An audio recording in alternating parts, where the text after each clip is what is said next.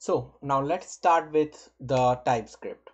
So in previous video we have seen a complete run of a Protractor project which was on JavaScript.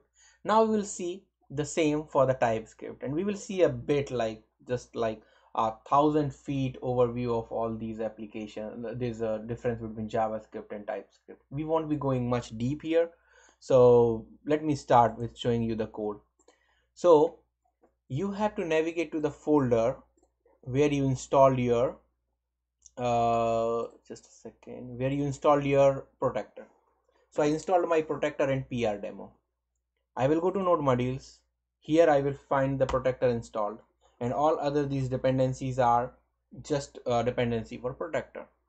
I came here, I can see, so this example we already seen a deep dive into this, what this line of code means, how we can set up in our own local machine.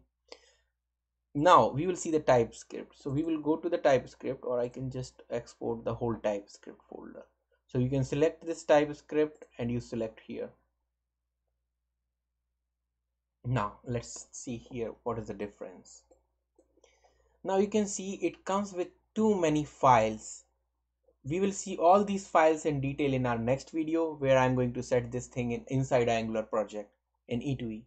But just to give you a brief overview, the package.json is just like a POM XML file in Maven. It will have all the dependencies. So whenever you're running this file, it will create a node module folder here, and it will install all those folders which you're writing here. So for example, if you need a report for Jasmine, you just add that report, and when you will say npm install, it will install for you. Now all these tests we can call from here. So you can see test Protractor, and it's calling the configuration file. Other thing, why it is calling a configuration file from temp, not directly? Because this is a Java. Let me show you first the conf file.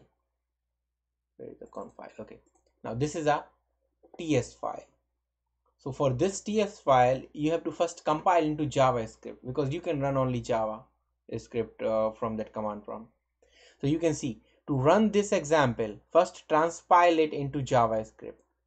So now let me explain you, before explaining anything else, what is like a bit overview and difference between JavaScript and TypeScript. So let me bring my notepad where I have already written some of the points, and we will be discussing these points. Relationship to JavaScript. What is the relationship between JavaScript and TypeScript?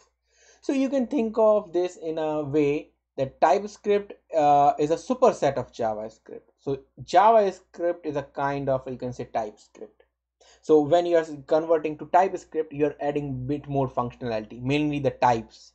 So JavaScript plus types will give you the TypeScript. And now enhanced IDE support. What does this mean?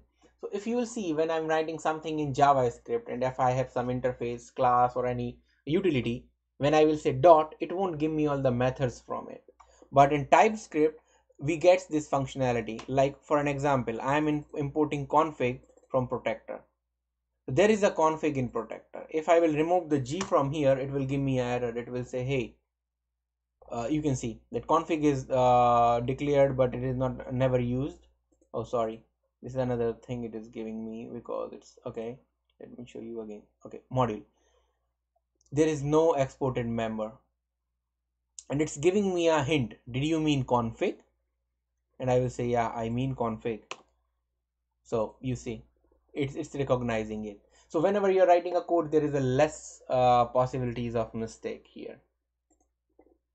Strict null checks.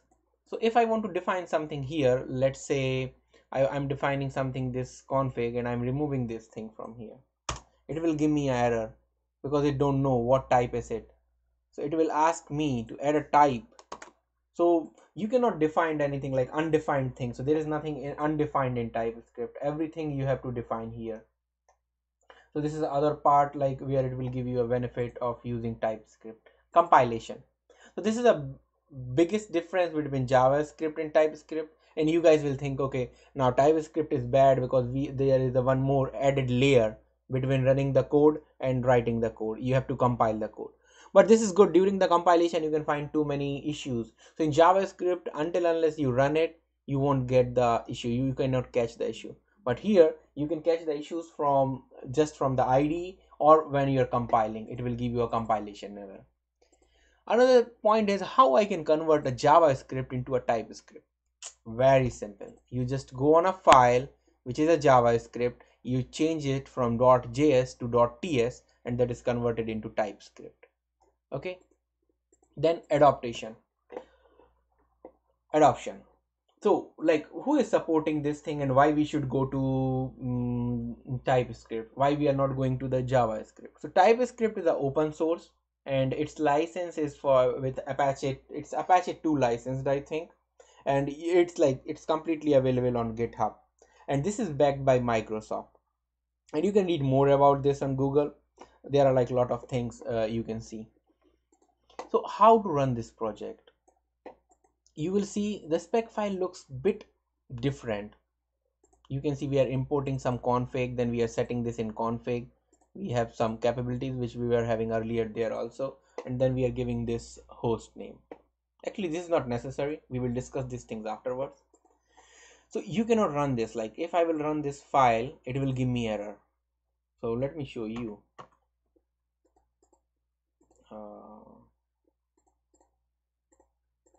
Let me open a PowerShell. Okay, so I will say protractor space conf. So this was the previous command we used. When I will run this, it will give me error. It won't run this file, and it will say failed to load this thing.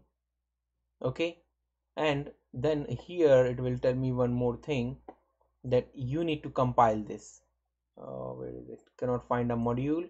Conf, fail to load this, and yeah, so for the compilation. Now I cannot compile this too because I don't have a node module. So first I have to do a npm install for this.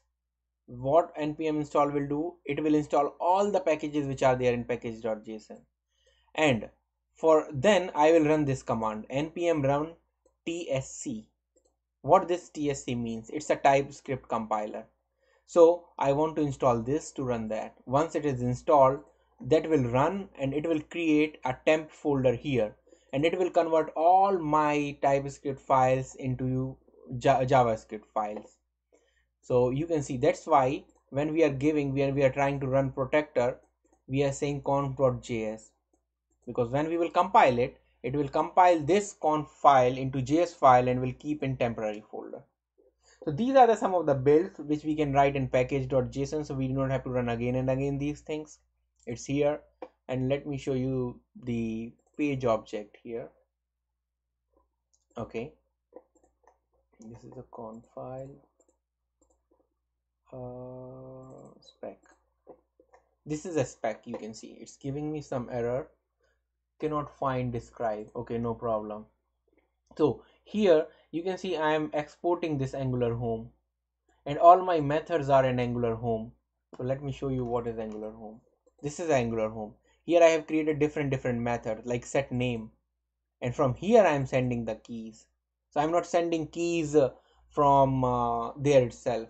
So there is one more, like this is a kind of page object model here, and sending keys. So you can call this method to send keys, and we are using browser element and by from Protractor, so we can import these things from Protractor here.